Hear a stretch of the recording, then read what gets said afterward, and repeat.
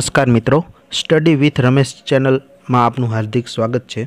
आज आपणे धोरण 4 गणित विषयનું पेपर सोल्यूशन करीशुं। सौथी अघरो लागतो विषय ए सौनो गणित होय छे, तो आज आपणे एनुं पेपर सोल्यूशन करीशुं। जो तमे हजी सुधी अमारी चेनलने सब्सक्राइब ना करी होय तो सब्सक्राइब करी लेवा विनंती, जेथी करीने आवा एज्युकेशनना अवनवा विडियो तमने मळता रहे। आपणे विभाग ए थी शरूआत करीशुं। साव सहेलुं पेपर छे अने गणित तमने साव सहेलुं लागशे।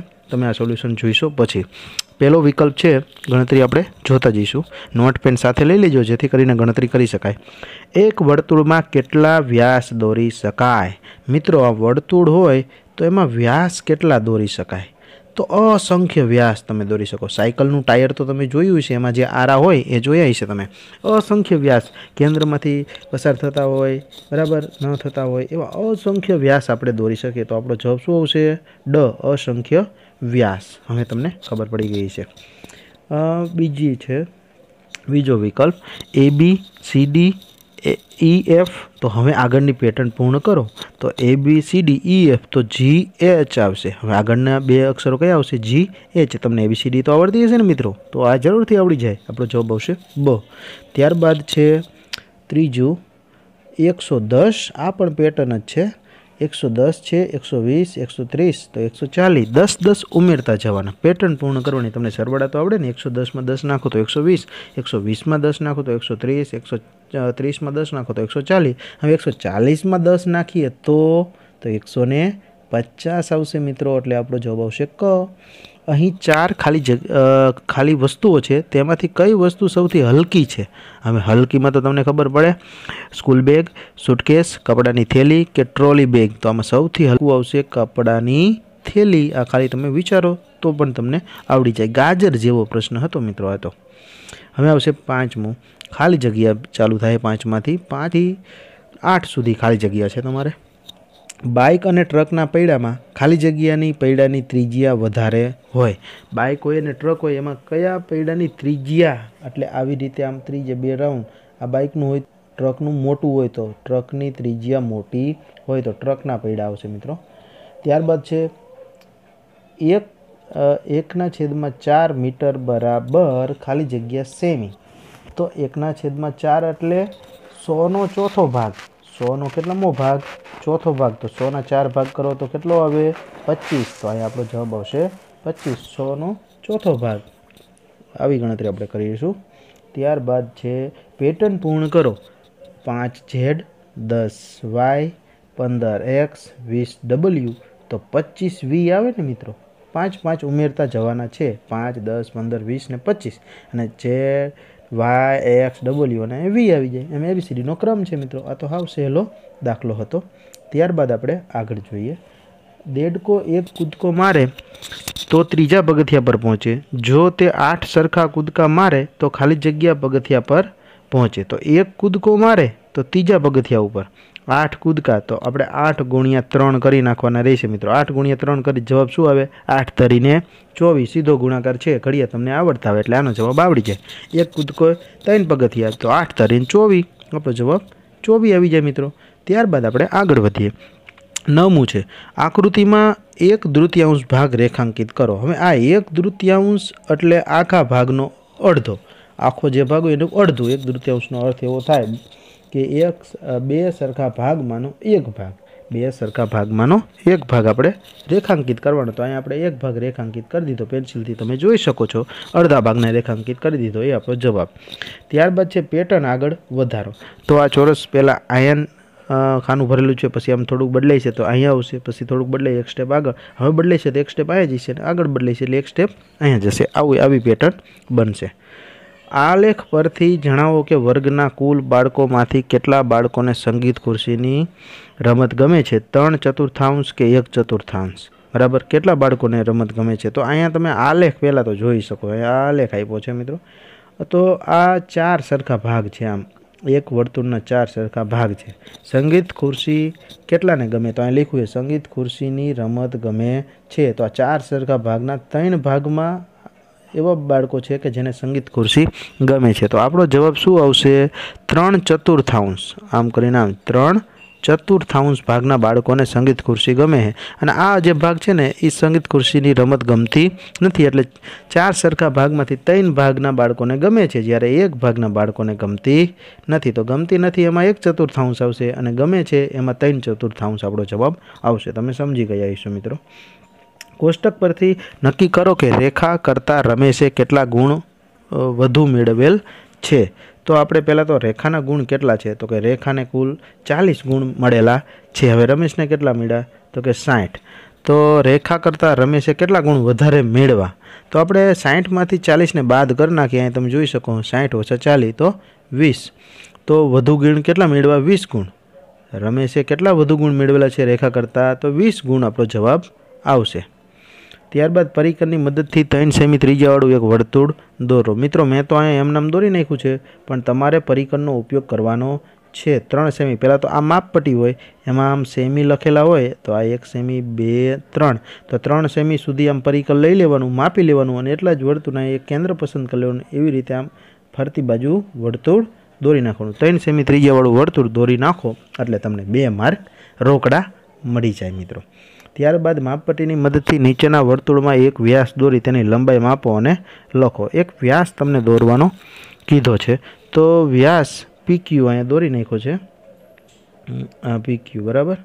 હવે આ વ્યાસ દોર્યો છે, આ વ્યાસ આટલો જ અહીંયા સુધી જ આવશે મિત્રો. બીજો આગળ નહીં. PQ બરાબર 4.4 સેમી. સેમી તમે ગમે એટલા લઈ શકો, તમને મજા આવે એટલું. જેવડું વર્તુળ છે એવડો વ્યાસની લંબાઈ થશે. ત્યારબાદ મિનારો પૂર્ણ કરો. હવે મિનારો આપણે કેવી રીતે પૂર્ણ કરશું, તો હું તમને પેટર્ન કહી દઉં છું. એ પેટર્ન પ્રમાણે આપણો મિનારો પૂરો થશે. તો કે 8 ને 6 કે 14, પછી આપણે 10 ને 14 તો કે 24, 32 ને 24 તો 56 અને 56 ને 40 તો 96. આવી રીતે આપણે એના સરવાળો કરતા જઈશું અને આપણો મિનારો પૂર્ણ થશે. તમને આવડતું હશે મિત્રો. પહેલાં 6 અને 8નો સરવાળો, પછી 10 ને 14નો, પછી 16 ને 24નો અને 40 ને 56નો, એટલે છેલ્લે જવાબ આવશે 96. ચાલો આપણે આગળ વધીએ. 16મું છે, મીનાને 100 રૂપિયાના છૂટા જોઈએ તો તેને નીચે મુજબ કેટલી ચલણી નોટ મળશે. તો આપણે જોઈએ એને કેટલી ચલણી નોટ જોઈએ. જો બધી નોટ 10 રૂપિયાની હોય તો 100 રૂપિયાના છૂટા લેવાના, 10 10ની 10 નોટ જોઈ બરાબર. પછી જો બધી નોટ 5ની હોય તો એ ડબલ થઈ જાય, 20 નોટ જોઈ. 5 5ની હોય તો 20 નોટ જોઈ સોના છૂટા માટે. ત્યારબાદ આપણે આગળ વધીએ. આપેલા ત્રાજવાના બંને પલ્લા સમાન કરવા માટે કયા પલ્લામાં કેટલું વજન મૂકવું પડશે. સમાન એટલે સરખા કરવા માટે મિત્રો કેટલું વજન મૂકવું પડશે. પહેલાં તો આપણે એનો સરવાળો કરી લઈએ. તમને સરવાળા તો આવડે છે ને, તો 135 ગ્રામ અને 46 ગ્રામનો સરવાળો કર્યો છે. 135 વત્તા 46 એટલે 181 ગ્રામ. આ બાજુ આપણે સરવાળો કરી લઈએ. 25 ગ્રામ, 70 ગ્રામ અને 60 ગ્રામનો સરવાળો કર્યો તો 155. તો હવે જો તમે 181 ગ્રામ અને 155 ગ્રામ બરાબર, આની બાદબાકી કરી નાખો તો 181માંથી 155 જાય એટલે કેટલા બચશે, તો કે 25 ને 26 ગ્રામ. તો 26 ગ્રામ વજન આમાં 155માં તમારે વધારે મૂકવું પડશે, તો બે પલ્લા ભારે થઈ જાય છે બરાબર. એટલે પલ્લા 2માં આપણે 26 ગ્રામ ઉમેરવું પડશે વજન. કરિયાણાની દુકાનેથી તમે નીચેની વસ્તુની ખરીદી કરો છો તેના વજન વિશે અનુમાન કરીને તેને ગ્રામ કે કિલોગ્રામમાં દર્શાવો.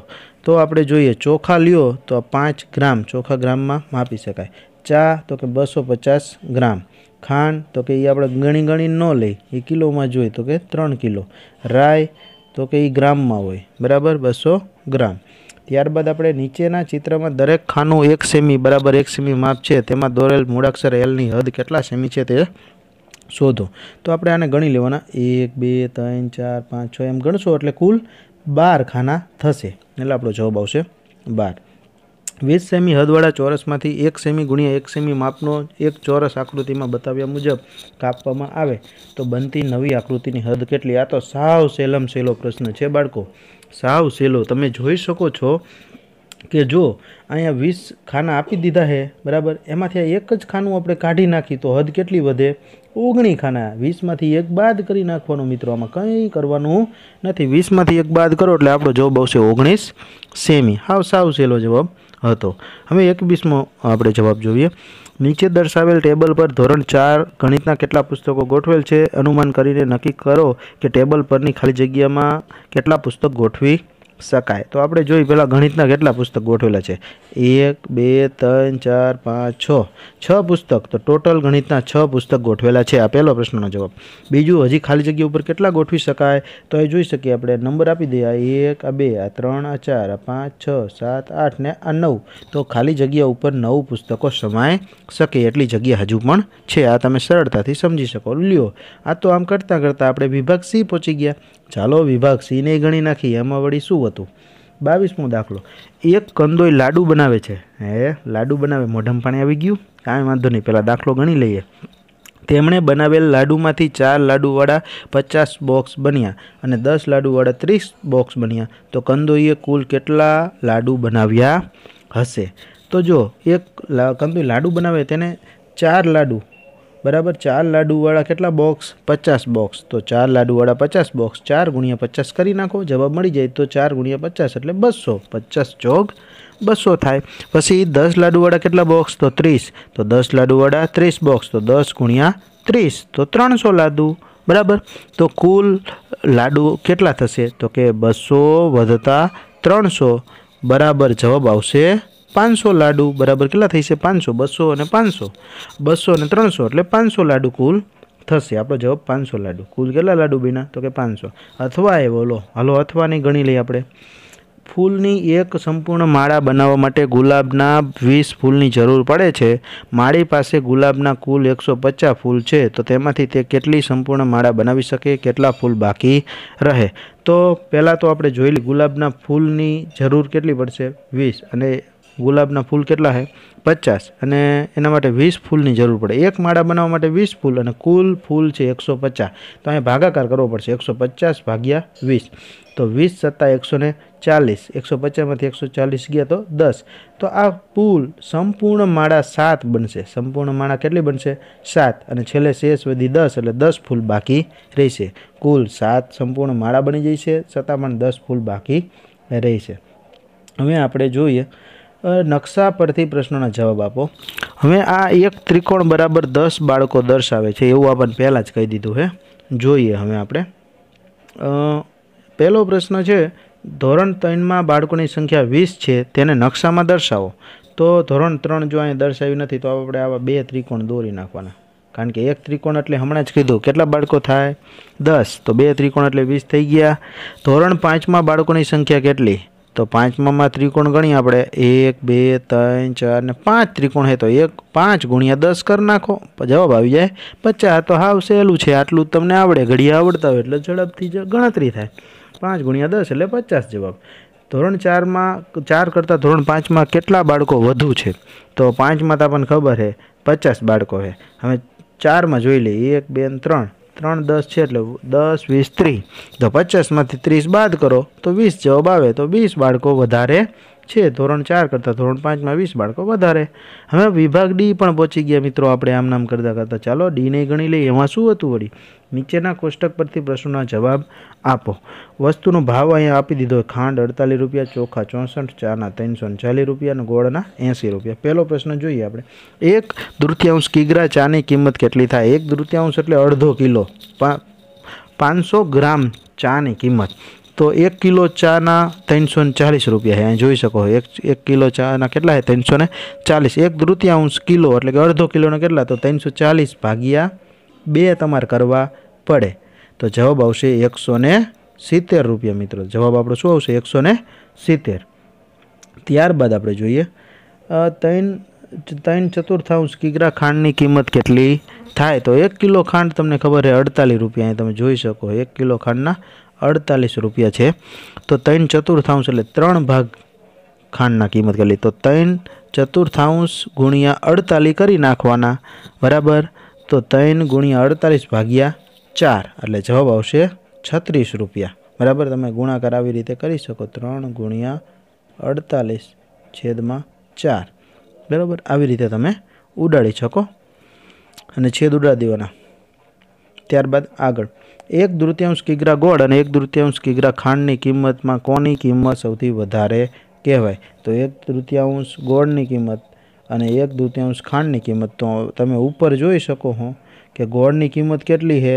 80 રૂપિયા છે. ગોળની કેટલી? 80. અને ખાંડની કિંમત તો કે 48. તો 80 વધારે કે 48, તો ગોળની કિંમત વધારે કહેવાય, 80 રૂપિયા વધારે. બરાબર. પછીનો દાખલો છે, 1/3 કિગ્રા ચોખાની કિંમત કેટલી થાય?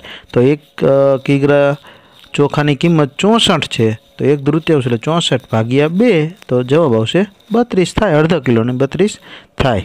હવે આગળ વધીએ. આપેલ વજનિયાનો ઉપયોગ કરી માગ્યા મુજબનું વજન કરવા કેટલા ગ્રામના કેટલા વજનીય જોઈએ તે લખો. જોઈએ આપણે 450 ગ્રામ. તો મારે ઉપરથી કયા વજનીય ઉપયોગ કરી છે? એક તો 250, પછી 200. જો ભાઈ ઉતરતા ક્રમમાં આપણે લખશું. પહેલાં સૌથી મોટા, પછી નાના, એવી રીતે આપણે ગોઠવીએ. પહેલાં 200 ગ્રામ ને પછી 250 ગ્રામ, એવું નહીં ગોઠવીએ.